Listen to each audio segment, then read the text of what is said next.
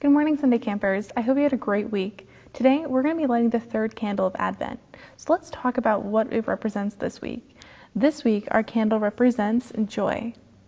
So how do we find joy in our lives? Maybe it's something that gives us excitement or happiness or love. Maybe it's playing a simple sport. Maybe it's playing a Christmas song. It varies for each of us. But I hope and pray for you this week that you'll find that joy in the small things, but rather find the joy in our Savior's birth that is coming in a few weeks. So this week's candle is called the shepherd's candle, symbolizing joy to the shepherds and the angels who announced that Jesus had been born. He had come humbly into this world as a servant to serve us as we serve him now. So I hope you'll join me in lighting our candles this week.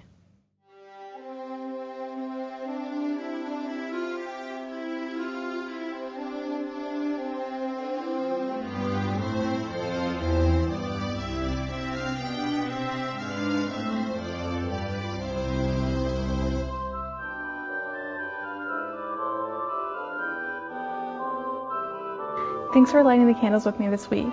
Have a great day, and I will see you guys next Sunday. God bless.